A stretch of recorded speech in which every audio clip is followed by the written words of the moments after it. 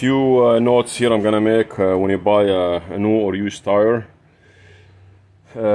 Some of the stuff I probably already know, some of them probably you don't, but just let me point to you what do I look for when I buy a tire. Of course, this is 215 60 R16, so the R is the rim size. Okay, it's from here to here, it's 16 inch. 215 is the width of the tire. This is here, it's a 215 millimeter, and the 60 is the aspect ratio. This is 60% of the width. Okay, and of course you pay attention to this. It says mud and snow. Okay, so this is all season tire, M plus S. This is mud and snow. Most of the time, the tire they put on the sticker, they point out these few things that are very important, and that will make a difference in the price. The Treadwear is 520 traction and temperature.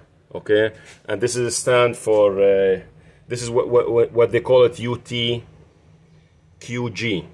stands for Uniform Tire Quality Grading Standards. Okay, so the higher this number, the Treadwear, is the better. 520, 600 of course better than 520. Sometimes if you're in 480, 400, 420. So this is 520, which is decent, it's okay. The traction is A, of course A better than B. Sometimes you find in B or AA or whatever. Temperature is A. You could find these explanation of these codes online to get a better idea. Also, pay attention to this. Never go lower than this code, 95V. Okay, the letter is the speed rating. The number is the load rating. You could go online also, search for tire load chart or tire speed chart. You're gonna find these different numbers. Usually when you buy a new tire, when they put your car VIN number and specific, they can pull the manufacturer recommended a load and a speed rating. Pay attention to this. This will make a difference also in the price. Okay, so you go, this is A, B, C, D, F, G. Of course the letters goes up, the speed goes up. Same thing here, but you have to look in on Google this. You're gonna find, said, search for speed rating or load rating chart. You're gonna understand what this means. But anyway, it's not confusing. Just make sure when you buy, especially if you go buy used tire, don't buy less than what your car required. Very important. Okay, also here it says the maximum load 1521 pound, and also says maximum pressure of 44 psi. Pay attention to these. But if you just focus on this, you will be good. All right. One more important note, especially if you buy a used tire. This says 2721. 27 means the 27th week of year 2021. This is a brand new tire. All right. Again, the first two letters, the first two numbers, the weeks. The second two numbers is the year. So this is the 27th week of 2021. This is when this tire was made. Okay, if you see this tire here, I'm gonna show you different data on this. This is a used tire here. Okay, here it is. This is the 20th week of 2019. This tire was manufactured in the 20th week of 2019. This is very important if you're buying a used tire. You don't want a tire that was built 5 years ago. Okay, it's so dry and it probably will crack sooner than you imagine. Also, we covered the mud and snow, we covered the Treadwear, the production date I covered, and the load rating, now you understand it.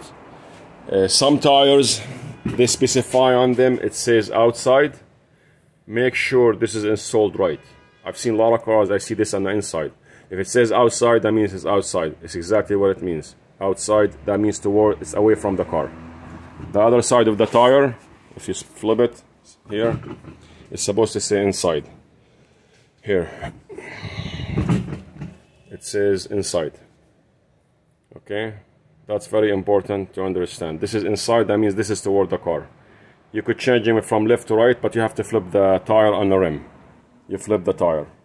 They made this for a reason, you have to pay attention. Some tires, they are rotational, they have an arrow like this. You have to be careful how you install it. If it's rotational, usually the tread, it's not like this, it usually have different curves for the water or for the snow, whatever. So sometimes they say rotational. If it says the letter of the word rotational on the tire, make sure you follow the arrow. The arrow is usually toward the front of the car, has to be forward. So this is the inside, the other side is the outside.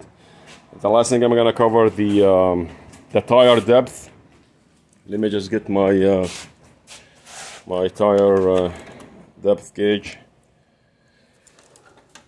Okay, so this is let's do this first.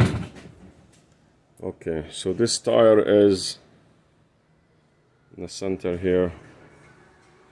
This is almost close to 9.32 seconds. You could measure it in different parts. On the outside it says 8.5 almost. Inside it's about 9. Sometimes they're 10. Of course, if they have more tread on them, it's more money because more material on them. Some tires you buy them, they have 10, 32, 11, 32. Especially if they're trucks, usually this is deeper. This the depth here is deeper. So this is 9. This is how it came brand new. This is the used one here. Came from a car. So this one. See, this is also have 9, even if it's used, but it's almost barely used. This is 9.32. Yeah, so this is very much 9. This is a brand new tire. I mean, this is used tire. I still have a lot of tread on it, which is good. So anyway, just make sure this is some of the stuff you have to focus on when you buy new or used tires. That will make a difference in the price. I hope I was able to help you. This is some of the information. You could just use it for your own good or your own benefits. Thank you for watching.